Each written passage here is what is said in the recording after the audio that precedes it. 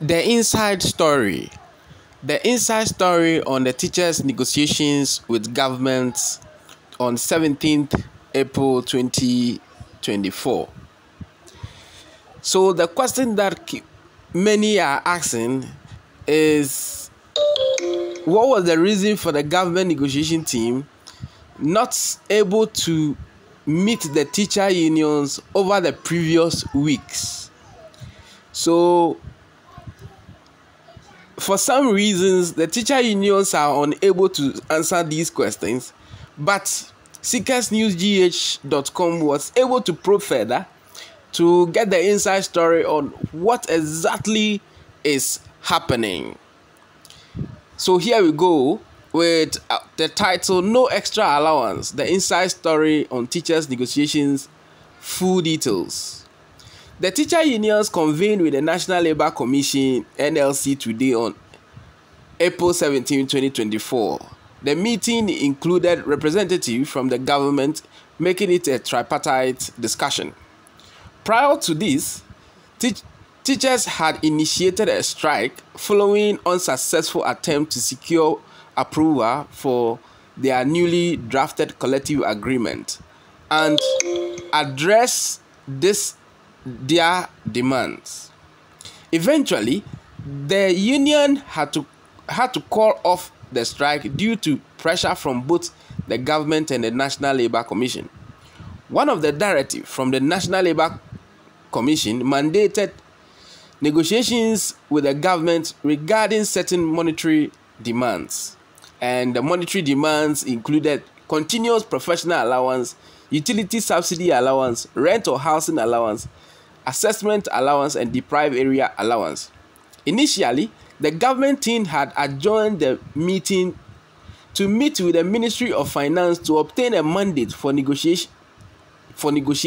the allowance demands, and this was the first meeting after or when the strike was called off. Subsequent meeting, which was scheduled for 15th April and 16th April, were postponed by the government team, citing a lack of mandate to address the allowance demands. However, following the National Labour Commission's directive, both parties convened on April 17, 2024. Despite initial reluctance, the government was compelled to discuss. According to an inside source, the government cited IMF conditionalities as prohibiting any increase in allowance. Instead, they proposed increasing the continuous professional development allowance. The National Labour Commission (NLC) and the teacher unions rejected it outright. Anticipating this outcome, the teacher unions had issued a prior warning, thus on 15th April 2024, not to be blamed for any action taken.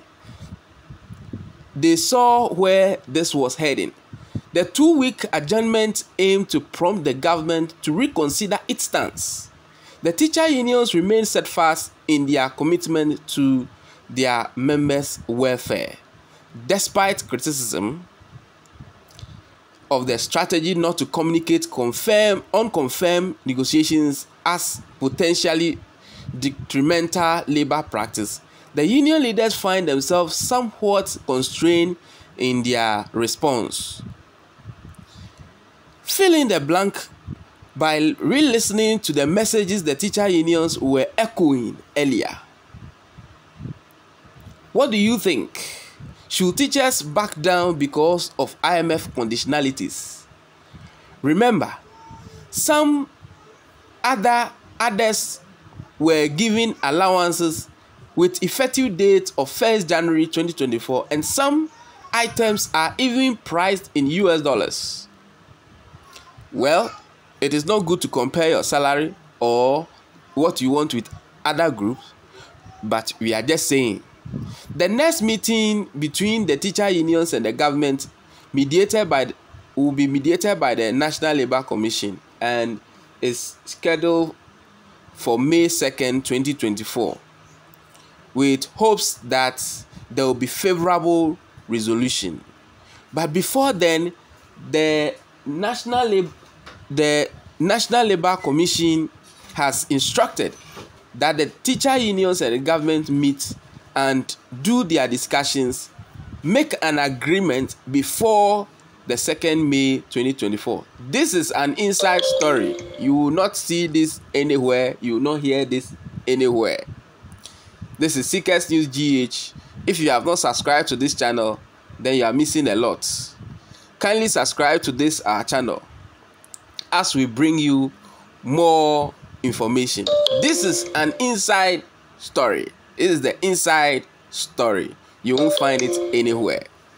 You may deny it as many times as you want, but the truth will always come out. Read through, listen again to their comments. Nobody is giving you any reason why government is not saying anything. Teacher union can't also say anything because nothing has been said.